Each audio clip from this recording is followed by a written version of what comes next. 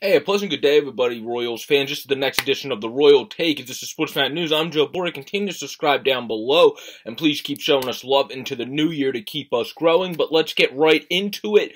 Defenseman Garrett McFadden, who was added by the Lehigh Valley Phantoms, has been loaned to our Reading Royals, and E-Bug Joe Young was released, and then Mike Crowcock was suspended by the team to protect his ECHL rights. Now, this past weekend, of course, on Sunday, unfortunately, our Reading Royals did not play as clean as we would have hoped against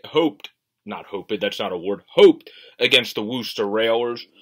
But it is what it is. It's a bad game.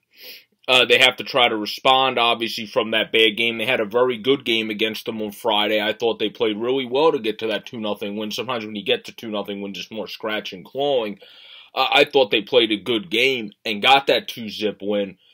And then, unfortunately, on Sunday, it was just not meant to be, pretty much, for the Reading Royals, as they had leads multiple times. I didn't even think Kote Kazanave played too poorly. I think there was definitely goals he might want back at times in this game.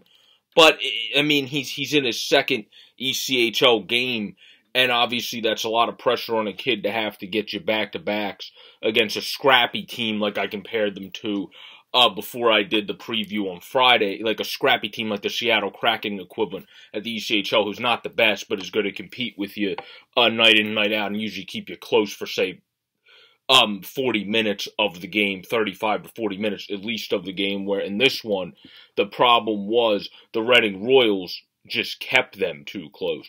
They went up 2-0 on a nice power play goal by Trevor Gooch. They had an equal strength goal then by Patrick McNally that Bykoff was able to get an assist on.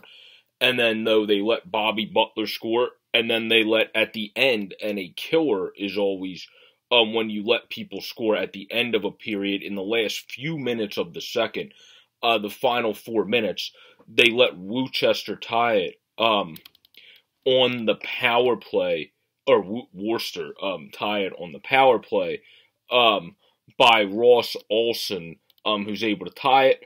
Finally, though, a good move in this game, a positive, is Patty Bykoff's able to get a goal, but then, unfortunately, Beaudoin is able to tie it, and then the game-winning goal comes from Anthony Rapasi, from Bobby Butler. So this was just not a game you want to write home about. This is a game you want to throw into the trash compactor and try to move on from as the Reading Royals, because you had leads, you had opportunities to hold leads in this game, and you didn't. So that's what you got to focus on first and foremost, obviously, going into the next tilt. You got to be able to focus on holding leads when you have leads in game.